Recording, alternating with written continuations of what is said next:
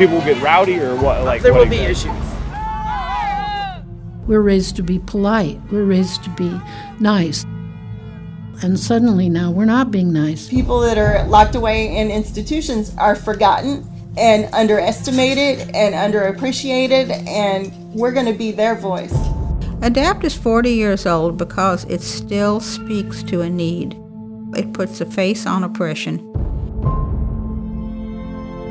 There'll be 100 wheelchairs rolling in amazing formation, and then all of a sudden they peel off as it was like an army of tanks. And then there's a guard hut there and a door.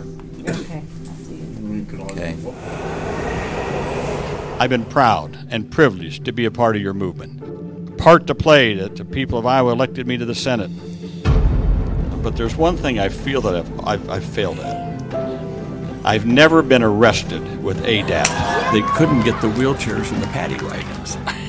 Would any other minority stand to be locked up for the reason that you're black or that you're gay?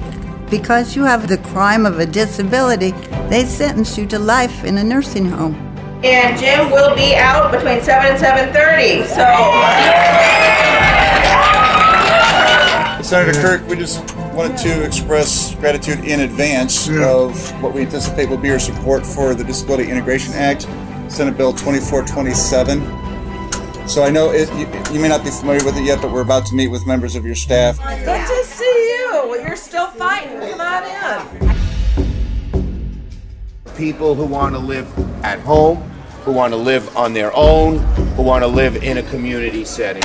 We either became experts, we found experts, or we were experts.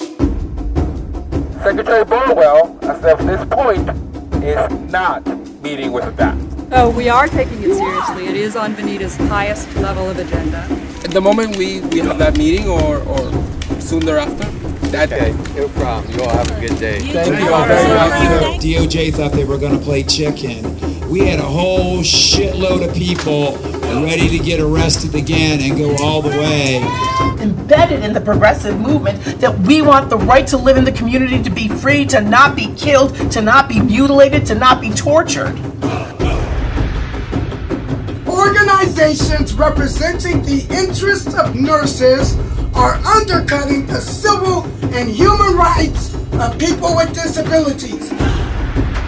Black and proud, you hear.